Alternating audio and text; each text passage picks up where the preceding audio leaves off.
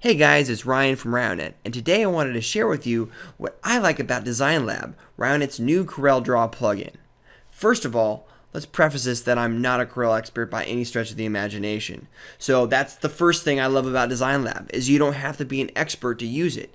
And it actually makes CorelDraw much easier to use. You can do so much more stuff without being a Corel expert.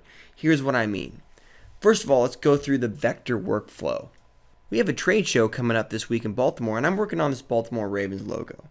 Well, brought it into CorelDraw, vectorized it, but check out how easy color separations are using Design Lab. All we have to do is go into Separations, create our color palette. It finds the colors we'll be using in the logo. We select these colors, and now we're going to do a one-step conversion. And basically, it separates it. There it is, separated in Pantone colors, ready to print. How easy was that? We can even generate an underbase and add registration marks using Design Lab. So Design Lab makes doing any type of vector separation simple and easy. But that's not even the best part. Design Lab comes with thousands of artwork images and templates. So let's say we're looking for football. We can do a keyword search easily for football. We can see here under football we have 60 results.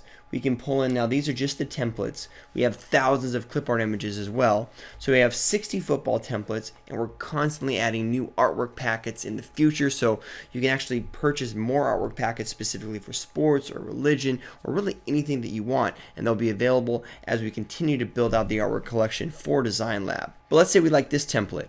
We can place it in our current document, and now Design Lab becomes a template editor. We can ungroup. Let's say we want to change out some text, so we can go to text swap. Well, it's not 2010 anymore, so we're going to change 10 to 11. Simply type in 11, apply text, that changes that. Let's say we're going to change crazy to Baltimore. We'll apply that text swap. Now let's say we don't like some of the clip art in the design. Well, we can select one of the clip art elements, delete it. We can even swap it out. So we can go to our art packs or our clip art, and once again, keyword searchable, so we can go ahead and type in football. We see all the different designs that come up with football. And let's say we want to swap this one out for just a basic helmet. No skulls for this one, let's say. So we select the one that we want, and we swap the selected object. It immediately changes out the object, sizes it, and puts the new football helmet right in the middle of our design. We can then continue to edit, move around.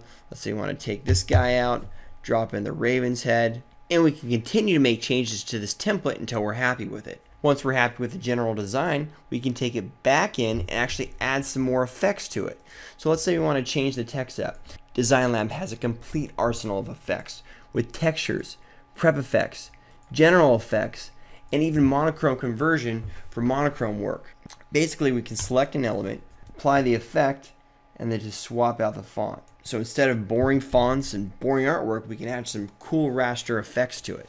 With these effects, you can do some really cool distressed looks without having to do a bunch of stuff in Photoshop. Now once again, we can generate color separations quickly and easily by creating our new color palette, selecting the colors that we want to choose from, and then working off those. You can even replace colors, so once you know exactly what you're looking for, you can simply replace it with the color that you're looking at. And now you can see our separations.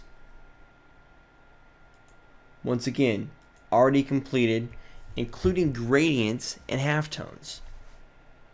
And now with the comps in Design Lab, you can actually present this artwork to a customer the way it's going to look on a t-shirt. So let's say this is going on a gray shirt. We can bring in the shirt, move it to the back of the image, and now you have a finished comp you can actually show your customer. You can even tweak the transparency levels on the comp to bring them in front or behind the image. That way it looks just perfect the way it's actually going to look in screen printed real life. Check out Design Lab on our website, silkscreening.supplies.com, where you can find a ton of great information, check out free videos, and decide if Design Lab is the right tool for you in order to take CorelDraw to the next level.